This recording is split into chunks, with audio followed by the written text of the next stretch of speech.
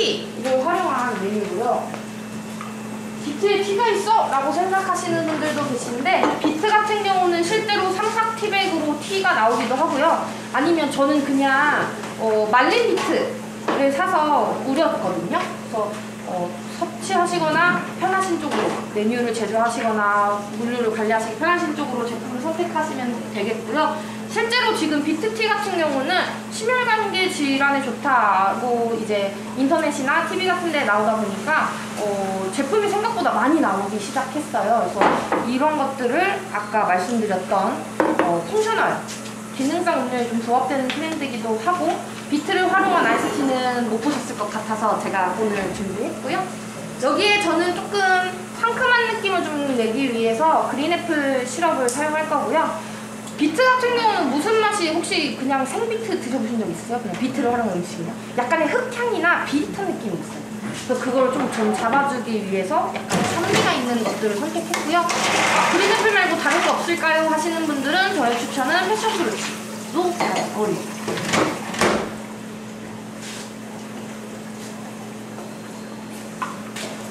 그리고 레몬 주스가 들어갑니다.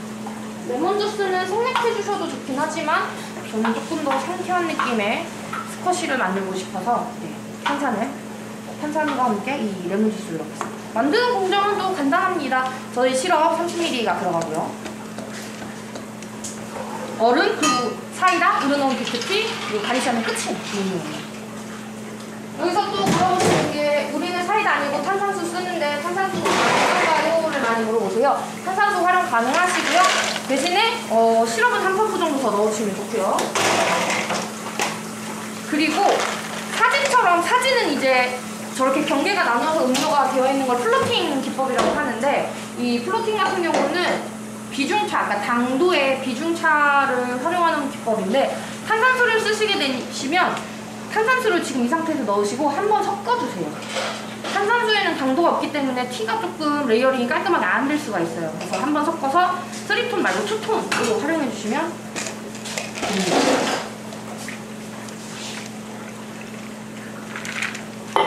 넣으시고,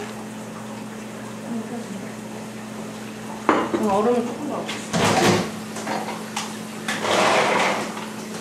얼음량에 대해서 잠깐 설명을 드리자면, 음료를 제공받았을 때 얼음이 떠 있거나 아니면 얼음이 굉장히 적게 나오면 이게 만든 지 오래됐나? 혹은 이게 뭐지? 먹다 나온 건가? 약간 이런 인상을 좀 줄 수 있다고 해요. 그래서 음료를 제공해 주실 때 바스푼을 눌러서 얼음이 눌리지 않을 정도로 중간에 한번 채워주시는 게 사실 조금 보기 좋으실 거예요. 미리 우려둔 비트티. 저희는 비트를 취급하지 않는데 할 수 없나요? 히비스커스로 어째서 활용해 주시면 됩니다.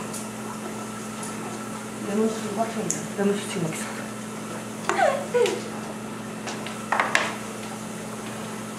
히비스커스 티를 사용해 주시면 레몬주스는 빼주세요. 히비스커스가 굉장히 신맛이 강하거든요.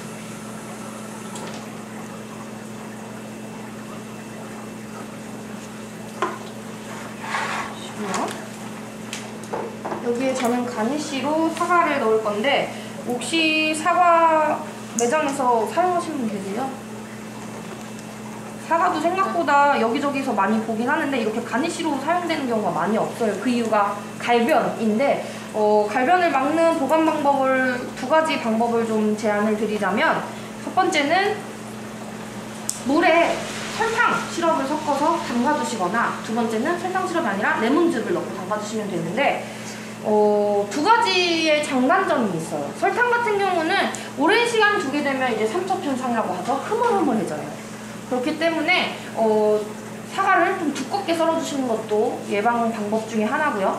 그게 만약에 안 된다고 하시면 저희 추천은 레몬즙에 넣는 건데, 레몬즙 같은 경우는 이렇게 아이스티나 에이드에 넣는 건 상관이 없어요. 대신에 우유 제품이 들어가는 거에는 토핑할 수가 없기 때문에 만약에 생각해보시고 우리는 사과를 우유보다는 에이드에 많이 써 하시는 분들은 레몬 주스와 물에 희석된 거에 담가주시는 게 좀 더 좋겠죠.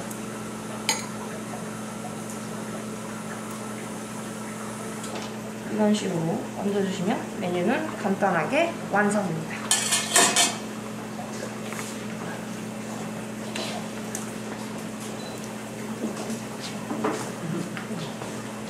저는 개인적으로 좋아하는 메뉴 중에 하나예요. 이번 세미나에 좋아하는 메뉴 중에 하나예요. 산도는 레몬마다 조금 다를 수가 있으니까 꼭 레몬 주스나 이런 것들 좀 한번 체크해보세요. 어떠세요? 비트인데 생각보다 부담감도 없고 드시기 좋으시죠? 아무래도 신맛을 조금 더 부각했기 때문에.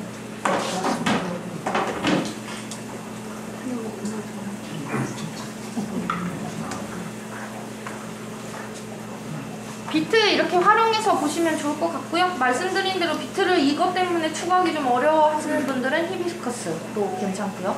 또 히비스커스를 제안드리면 여기서 많이 말씀하시는 게 저희는 히비스커스가 단일이 아니라 오렌지도 섞여있고 로즈잎도 있고 섞여있는데 괜찮나요? 하시는데 상관없습니다. 오히려 로즈잎이나 아니면 오렌지 필이나 이런 것들이 블렌딩된 애들이 조금 더